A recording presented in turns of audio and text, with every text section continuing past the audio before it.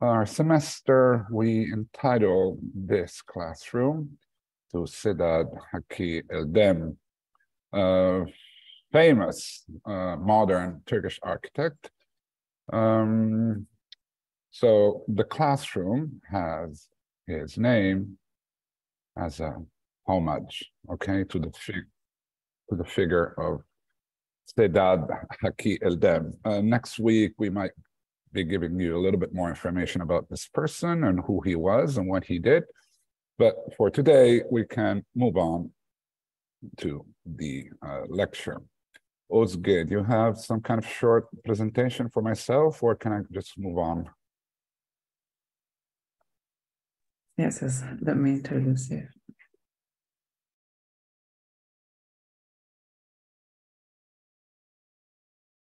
Alessandro Camus graduated in architecture at Sapienza University in Rome in 1999.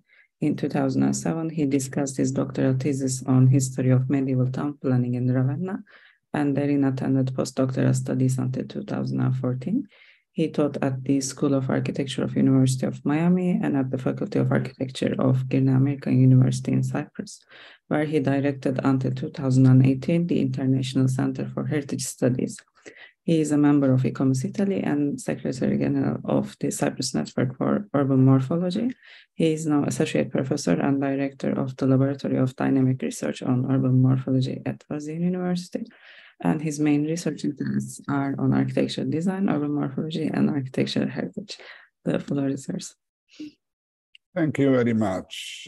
So today we're going to give you some indications about the context of Galata and about the survey, digital survey that we have linked. The files are linked in the Learn Management System, so you can use those images, and also about some urban analysis and design proposals that were done a few years ago in 2019 when we organized the international workshop Urban Facade Istanbul Waterfront. Title of today's presentation is Designing the Waterfront, which is what you're doing, the formation process of the specialized organism. So you're not only designing a museum, you're designing one portion, meaningful portion of the waterfront of Beyoğlu. So that is part of the image of the city, if you wish.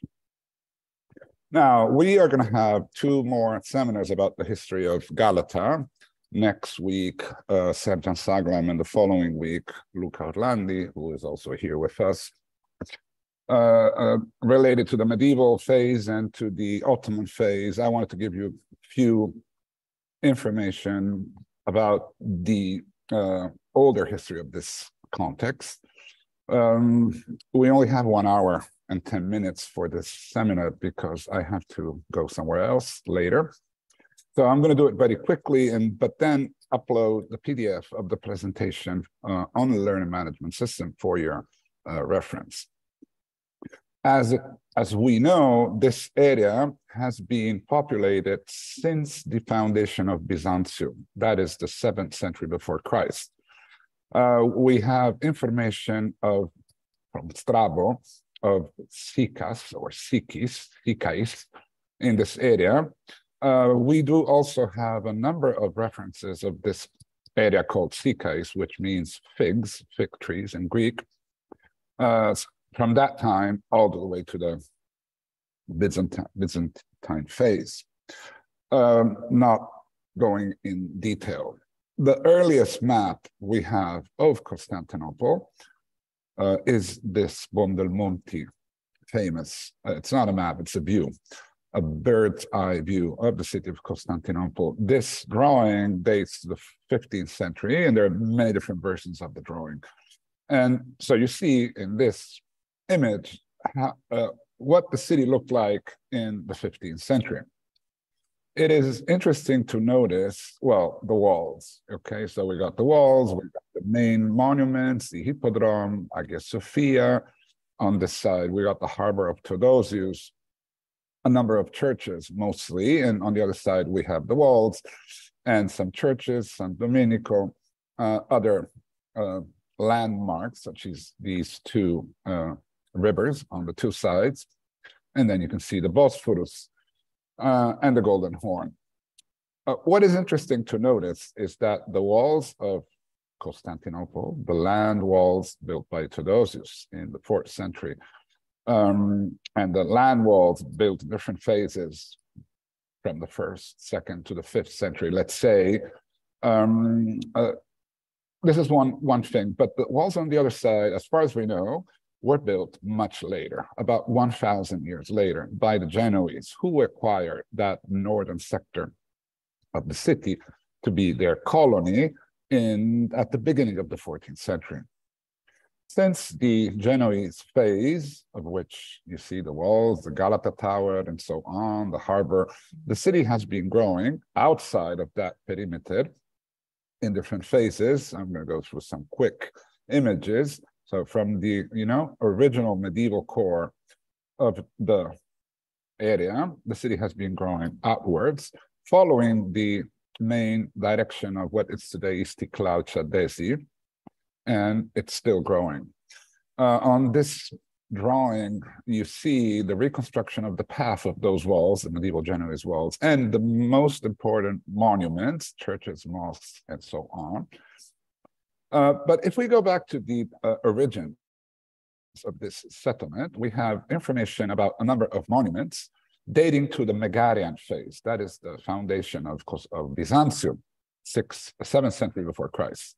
The Apollonian, the temple of Venus Placid, the Furion, which is a fortification, the temple of Ajax, and a number of those in blue tombs have been uncovered in time.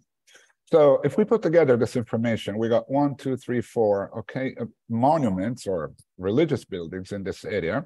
We got the fortification right here, the earliest one, not the one that was done much later by the emperor, and a big cistern up there, which is still today under one of those churches.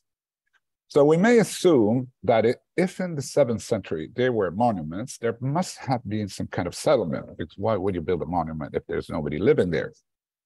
So this is a tentative reconstruction that I have made of the hypothetical location of the first Megarian settlement in this area, because of the main road, because of the monuments that are listed by Strabo and others, and because of the cisterns, supposedly to bring water to that settlement. So we assume that this is the area of the original settlement. But since then, the city has been growing, of course.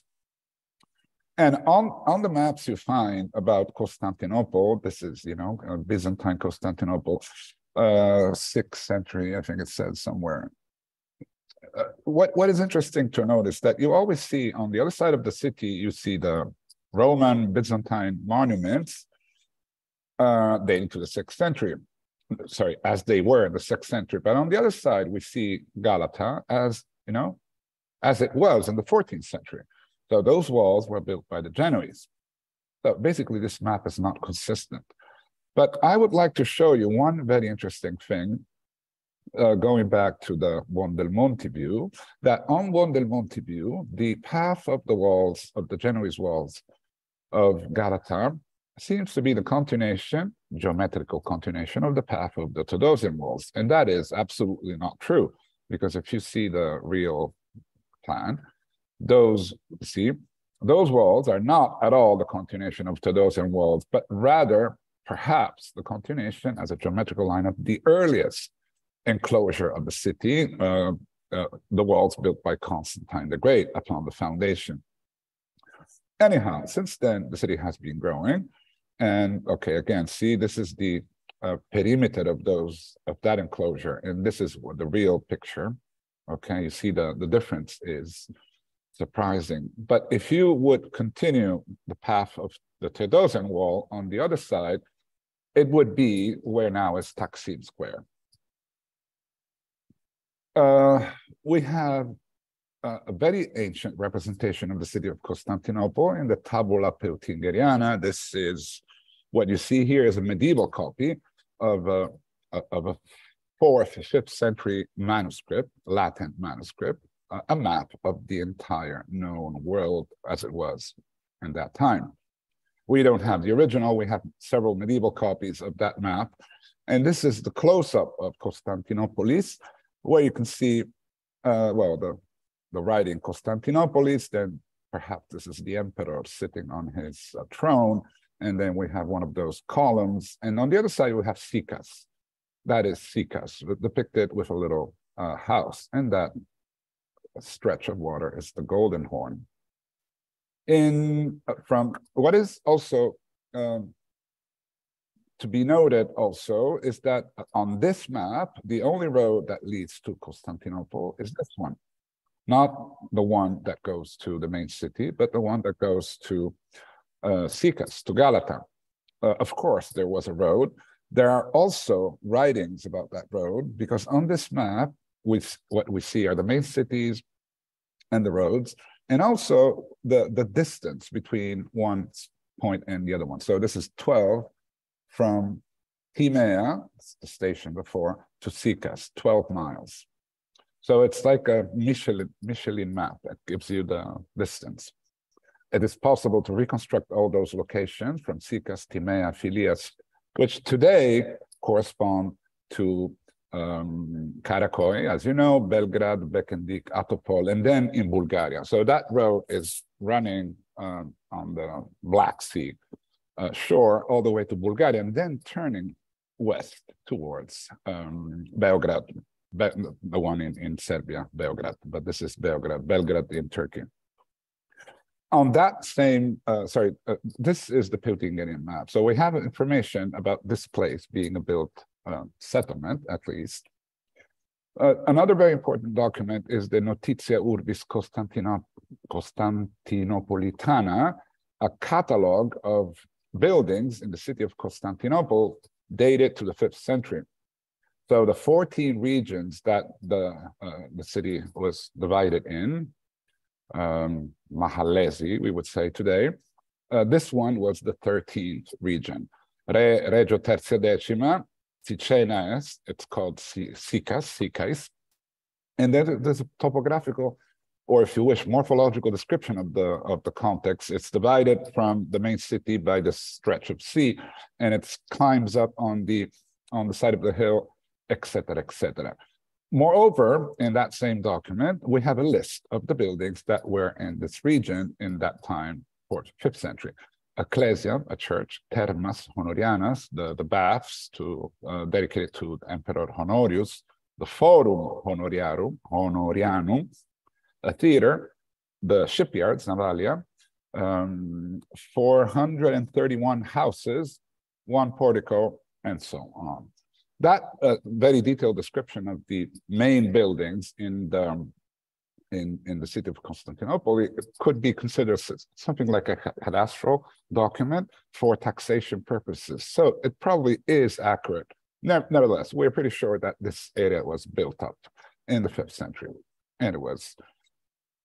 It is interesting to analyze the population of this area as studied by Edhem Eldem upon the survey that the Ottoman administration did after entering in Constantinople at the end of the 15th century. So you can see Muslims in this area, Latins in this triangle, and Greeks on that other side. We know that the former colony of Genoa was inhabited by Genoese and Latins, which left the city mostly after the entrance of the Ottomans. But what about the Greeks? What about the Greeks on this area, on the eastern side? Well, we cannot be sure, but it seems like there was a strong concentration of Greeks in this area, which probably dates before the Genoese settlement. So if we overlap this with this map here, the one I have shown, there you go, this one, where we tentatively assume that this was the area of the original settlement, we have a proof, some kind of a proof of that, looking at the distribution of the ethnical distribution of the population in the 15th century. And this area might correspond to what is called Argyropolis in some of the sources, the city of Silver. Again, so this is not not a lecture about history, but I wanted to give you an overview. This area is very old, and it has different phases for sure. But what we try to do in our laboratory is to reconstruct the phases of the growth of the settlement on either side of the Golden Horn. So you see the primitive, Megarian settlement colony of Byzantium and the gate of that walled enclosure, which in the 2nd century was increased by an urban addition by Severus, emperor. So that original gate became the square, the main center of the city, where today is Hagia Sophia, and a new gate was established. Furthermore, Constantine the Great refounded the city in the 4th century and established a new set of walls, a new gate, and there's a new piece of city which is added. What used to be the gate of the Siberian enclosure became the main square of the city, the Forum of Constantine. Finally, we have the Theodosian addition of the walls, and again, this new gate, Golden Gate, was established there. And on the other side of the Golden Horn, something very similar is happening, corresponding to the primitive Megarian colony in the 7th century. We have the Argyropolis settlement. And within the further expansion of the Siberian phase, we have something else in that area, which might correspond to Pera and Sikais that we have in the sources.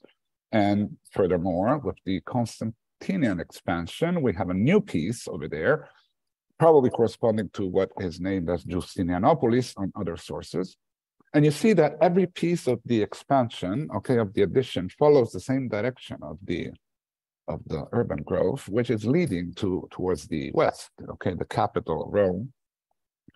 More interesting is to be noted that every time there's an addition, what used to be the limit becomes the center. So those red nodes you see there correspond to today where the bridge is, so the main square where the tram and the buses stop. And the second one did correspond to where the Genoese main square was. And finally, that last enclosure that we have mentioned, if we did continue that on the other side, we would reach where today is Taksim. In 2019, we organized an international workshop on Galata waterfront, and in cooperation with University of Parma, University of Sapienza, University of Federico II Naples, and Florence. And they're in for 2 weeks. Students have been working on this waterfront with a digital survey, laser scanner survey, and those are the areas that were surveyed in that time, and with different design proposal. We have an entire point cloud of most of the waterfront. We have given to you the ortho images extracted from that point cloud, because the point cloud is very heavy. This is a video we can watch again.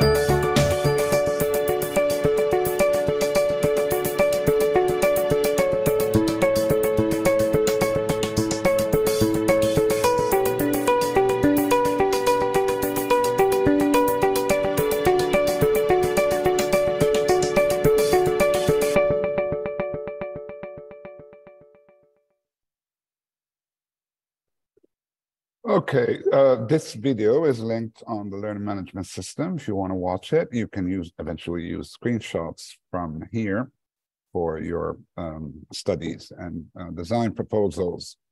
Also, the site visit we had done last Friday, there is a shared folder linked in the management system, learning management system, where you can upload your videos or photographs so that everyone can, those who were not able to attend our site visit in Galata, they can experience, including the guided tour that Luca Orlandi gave us. So there's a video in that one of those folders. I think Uzguvanci uploaded that.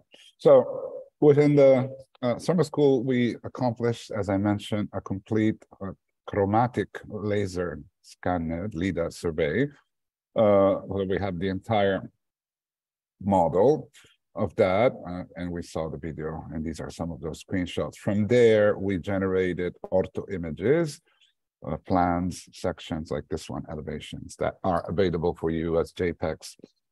And these are measured JPEGs, like elevation drawings. So there's a scale information within the JPEG or within one of those TXT files that have the same name in the folder.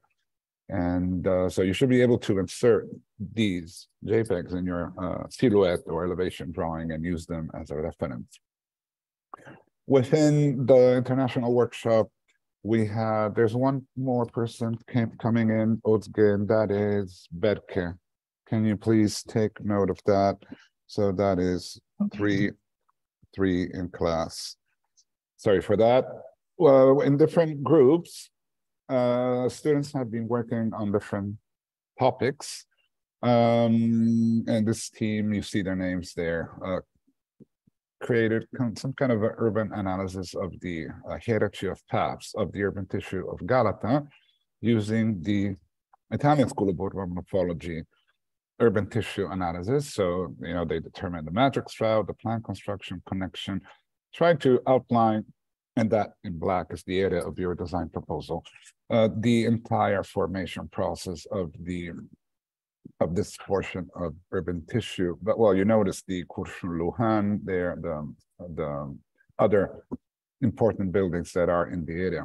What is interesting to note that what you're doing, you're designing in this perimeter, and in that perimeter there is an urban tissue.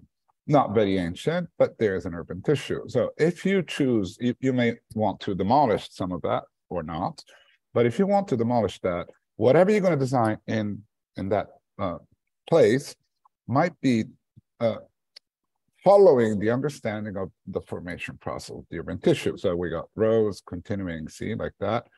And therefore, what you design in that spot might be considering this. And in this area, for you to know, there's a market today, but the market was built on top of the former mosque, taking the direction of the mosque, which is oriented to Mecca, or actually it's probably this direction, oriented to Mecca. And that mosque was built on top of two churches, medieval churches. So we have a palimpsest of different things, one on top of the other one. And that is the point. Designing anything in a context like this means taking into account the knowledge of the context, not only the monuments, the walls, the churches, mosques, the Han and so on, but also the urban tissue. The urban tissue is part of the history of the place. Another team of students led by Zoran, University of Belgrade, have been working on the social aspect of this place and the pedestrian paths and the modalities that are determined therein. The point is that if you demolish the tissue, those connections, social connections, those pedestrian paths could continue to exist, determining the shape of the new building you're designing, because the building is not an object, it is part of a larger organism, the urban tissue. So these are some of those analyses, modalities, interconnections, pedestrian flows that could be interesting for you to propose your own analysis. I would not recommend copying and pasting any of these in your posters, because that would be plagiarism, but you can for sure find some ideas. That is, according to that team, the evolution of the streets from 1905 to 2014. Another team of that workshop did work on the proposal of a new design. No, this is the same team, I beg your pardon. So this is their design proposal of the waterfront. And you see they have basically used the drawings, the ortho images, to recreate the silhouette.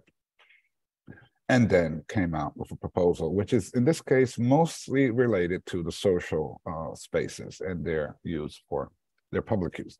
Another team from University of Parma, led by Professor Maritto and Professor Gherri, and students from University of Parma, took a quite different approach.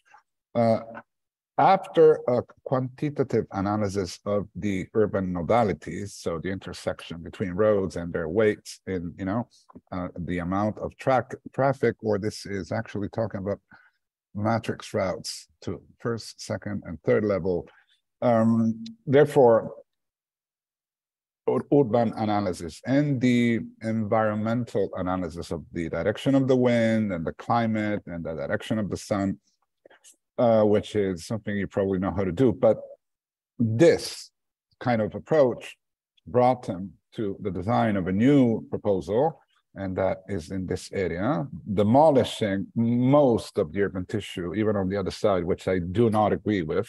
That is an historical urban tissue. But again, besides demolishing, they designed something which is basically the continuation of the surrounding urban tissue, as you can see. So the street networks is a continuation of that. In a way, that new building resembles the idea of the urban tissue that was there before, not as an imitation, but as a continuation of a process. Now, I don't think it's a good idea to demolish all that urban tissue, and even in this area, but this is their proposal, okay? Demolition of everything except the monuments, the Han and the market, and then the redesign of a new urban tissue, mixed residential use, I think it was. And that is the rendering of the entire proposal. Another team of Parma on similar premises, urban analysis, environmental analysis, functions and building types. And there you go, these are the climatic consideration, came out with another proposal, which is similar in spirit, complete demolition of the urban tissue and a replacement with a new design proposal, which is conceived as the continuation of the surrounding urban tissues, not as a separate object. And there you go, we can see the different functions, residential, commercial, educational, and so on. And these are some renderings of that proposal. These are not my design proposals. These come from University of Parma. But I thought it would be interesting for you to take a look at these, at the approach of design. So the building is not an object. The building is part of the surrounding urban tissue, moreover, part of the waterfront, where not only we have the standing fragments of the Galata walls next to the subway bridge, we have the urban tissue, the old buildings, we have a tomb, an Ottoman tomb over there. We have the waterfront, but we also have contemporary infrastructure, the bridge, the street, and so on. Another team from Parma did something very similar, the analysis of the nodalities and type of polarities and the routes and the building types and the uses of the buildings and the environmental analysis, and came out with this other proposal. You see that the design is the continuation of the understanding, that's a design proposal, of the understanding of the phases of growth of the existing structures. Please note that recently, I think 4 or 5 years ago, somebody has redesigned the pedestrian spaces on the waterfront, including paths and seats and green trees and so on. I would suggest to keep that. Why should you change it? But eventually extend that kind of landscaping to the areas where it was not accomplished yet. And this is the third Parma proposal, master plan. You can see the silhouette and the plan, and also a rendering, Photoshop rendering of the proposal as inserted in its surrounding context. Do not forget the Galata Tower, okay, which is very important. It's one of the most important landmarks of the city of Istanbul even today, and is indeed visible from the waterfront. So when you think of the waterfront new building, you've got the Galata Tower on top. That's something to take into account. And these are some renderings of that, an internal street surrounded by shops, which takes the place of the former street of the urban tissue. Another design proposal, quite different, if you wish, was led by Professor Arcidiacono of University of Reggio Calabria Mediterranea with the students. Some of these students were from Ozeghin, some of them were from Reggio Calabria. And this is a quite different approach. If the one of Parma is environmental urban tissue, kind of, okay, a blend of environmental approach and urban tissue analysis and approach. This one is based on models, completely different. And the selected model is the Hippodrome, the biggest building of the city of Constantinople, but today the biggest open space of Istanbul. So what they did, they took the form of and measure of the Hippodrome and played with it, okay, mounting it in a different configuration, or deconstructed that form, if you want to use that term, in order to define something else on the other side. That is the Hippodrome as it looked like. This is a reconstruction, as it looked like sometime in the 4th, 5th century, I would say. And you see, that is the Forum of Constantine as it has been reconstructed. It's still, there's a lot of debate about the form of that space. But again, that was the center of the city, if you wish. This is the Theodosienhardburg and the Hippodrome, which was flanked by the Church of Hagia Sophia. Where's the Church of Hagia Sophia? Not even shown here. Here, the Church of Hagia Sophia, the Tetrastone or Augusteion, a huge open space or square, and the Imperial Palace right here. Now, today we got Hagia Sophia is still there. The Hippodrome, we got some ruins, we got the obelisk, we got some fragments on the ground. The Imperial Palace was replaced, let's say replaced by the Blue Mosque, that is the location. But that, empty space is still there.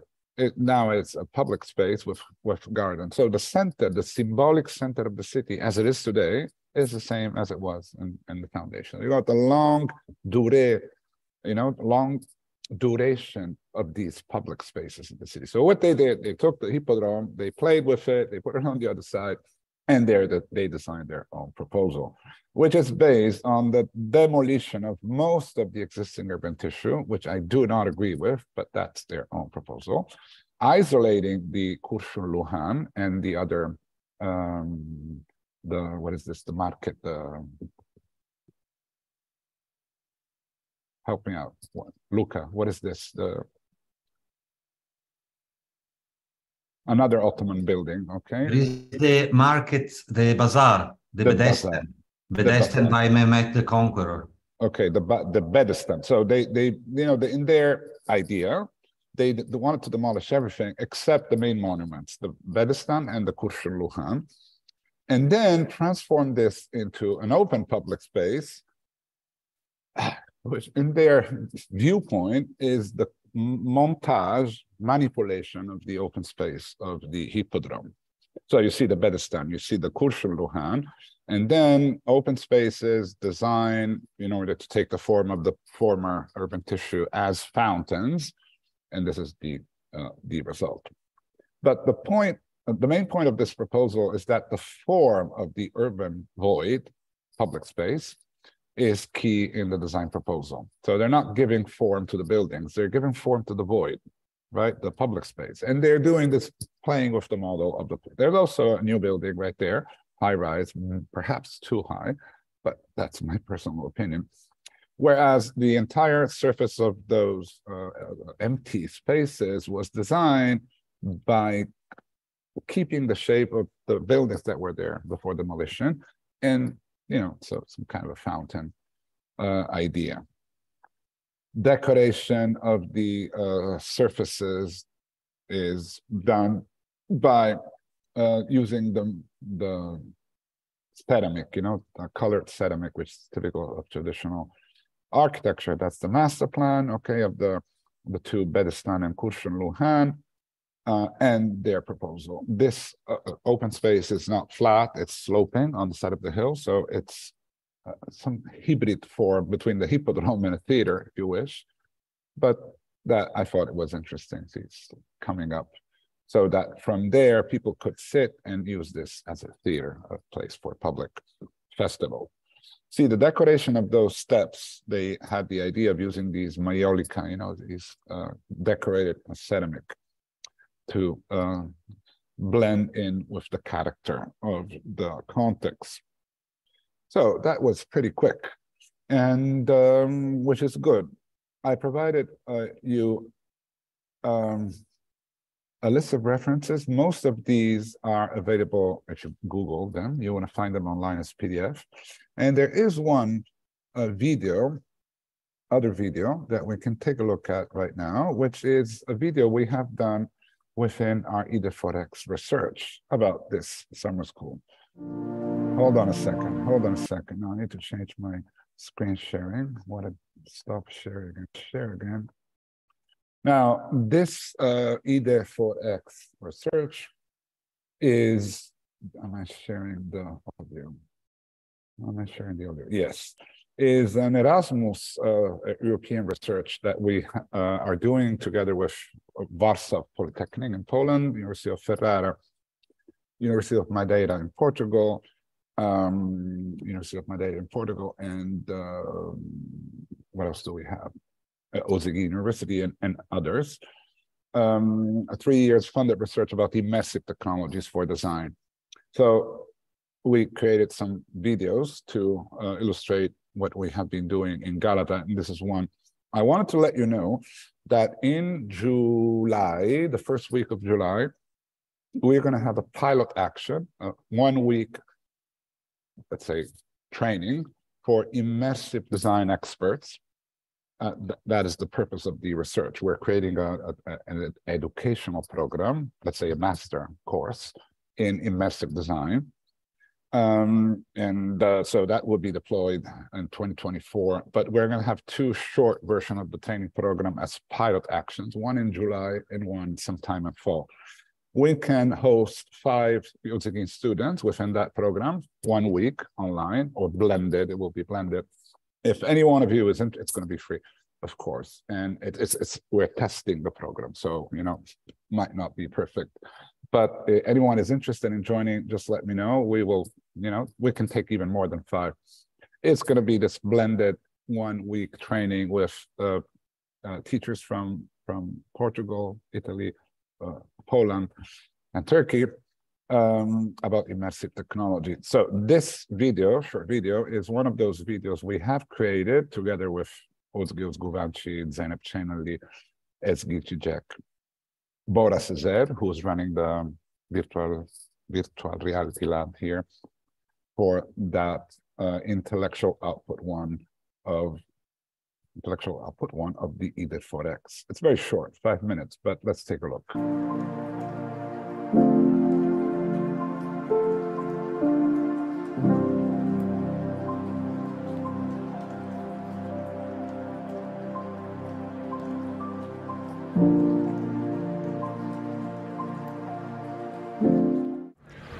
Hello, my name is Alessandro Kamitz. I am an architect and associate professor at the Faculty of Architecture and Design of Ózsegyi University. I'm also directing the Dynamic Research on Urban Morphology Laboratory. The case study I'm going to present is called Galata Waterfront City Walls and Urban Tissues. The aim of the project is to carry out an integrated digital survey of the blocks facing the western waterfront of Galata, while conducting an architectural educational approach towards the collected data. The international workshop, Urban Facade, was held in March 2019 at Ózsegyi University, Istanbul. The quantitative and qualitative data deriving from the survey and the historical sources constitute a first step of an ongoing joint research, including University of Florence and Uzegin University, on the formation process of the urban tissues of Galata and the role of the built heritage within the typomorphological analysis. Students from various universities, coordinated by international tutors, attended lectures on selected topics related with the workshop design assignments, taking part in the digital survey campaign and designing different solutions for the Galata waterfront in Istanbul, today Beyoğlu.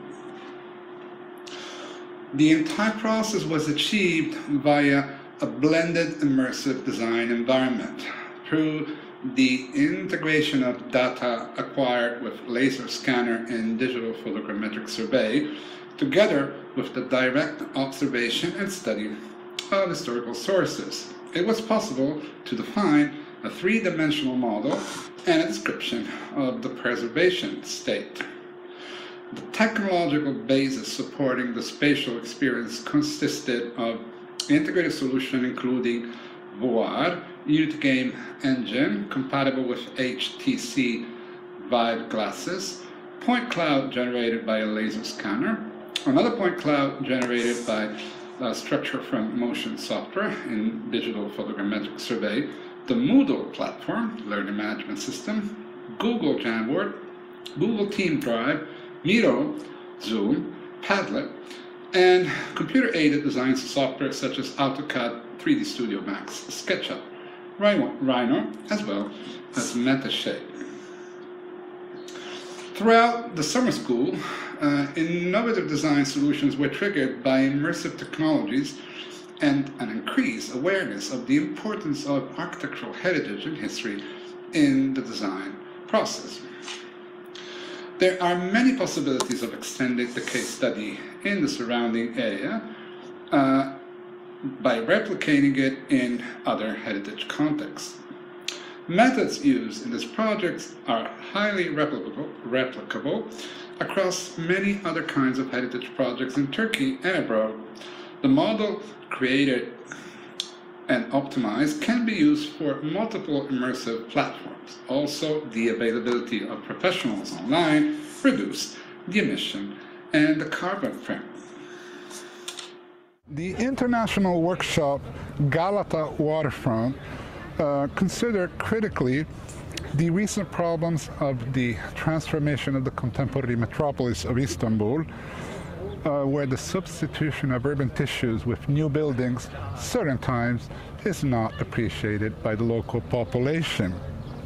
It, though, provided through an extensive laser scanner survey a digital rich immersive learning environment for the architectural design studios in the following semesters, increased the awareness within the historical urban strata of Istanbul, and pointed out the potentials of international cooperation in heritage sites.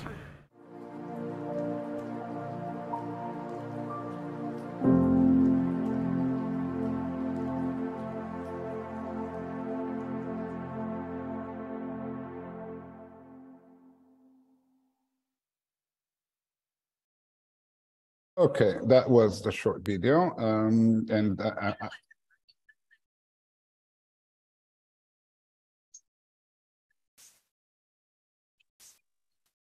okay, let me stop this. That was the video. It's on YouTube. You can watch it, and on the website, on the YouTube channel of the E4X research project, you're going to find many other videos. We did 5 from Uzegin, and the other partners did. I can share that link as well if anyone is interested. So if anyone is interested in joining our mini pilot training action in July, first week, let me know. And we will be playing with these, digital immersive environments for design. It's not a design workshop. It's a workshop of immersive technologies applied to design. So I'm done for today. If anyone would like to ask anything or make comments, or where we have 15 more minutes, 10 minutes to, perhaps I'm going to stop recording and stop